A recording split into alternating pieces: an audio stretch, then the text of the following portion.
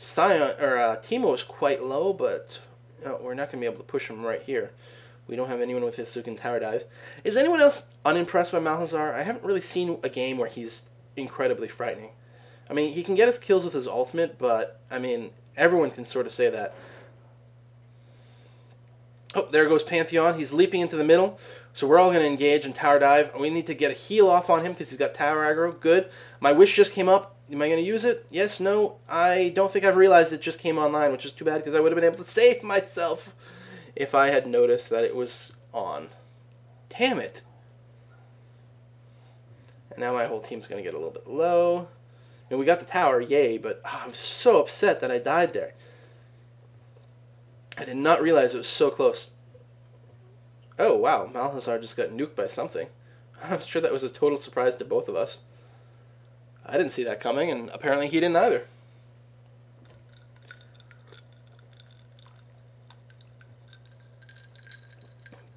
And it looks like he's going to QQ about Tarek not healing him. Listen, buddy, it doesn't work that way. The heals, we try to do the heals, but they don't always get there.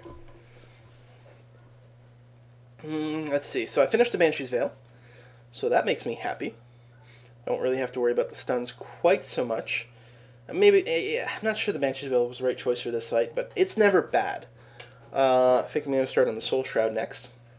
I could also go and stack more AP. I'm not sure which item I would want to get for that. You know, I suppose one option you could do on Soraka is you could rush an early Rod of Ages. You know what would actually be really good is the Deathfire Grasp, now that I think about it. I don't think I've gotten it in the game yet.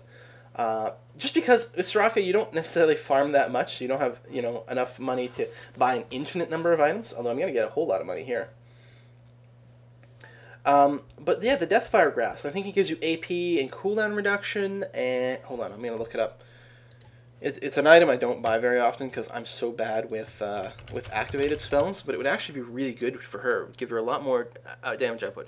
Yeah, ability power, mana regen, which doesn't really matter, 15% reduced cooldown, and it gives you a nuke.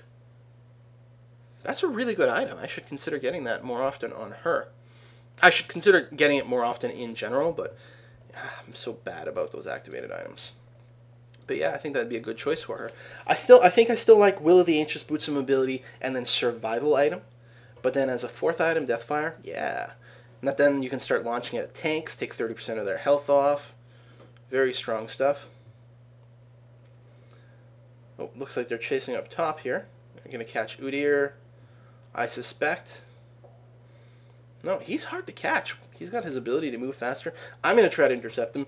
Doom, I'm so strong. I'm Soraka. I actually flash to catch him again. But I just don't have the damage output. I keep doing these super aggressive moves.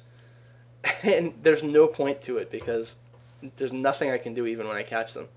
If I had a slow, maybe. Maybe I should pack Exhaust. Well, we tear Annie apart. Just horribly overexposed there. Alright, we're in a good position to maybe push this tower. It is always hard when it's defended, but I think, like, Teemo doesn't have enough health to survive a burst attack. I think Pantheon is going to tear him apart right here. Yeah, wow.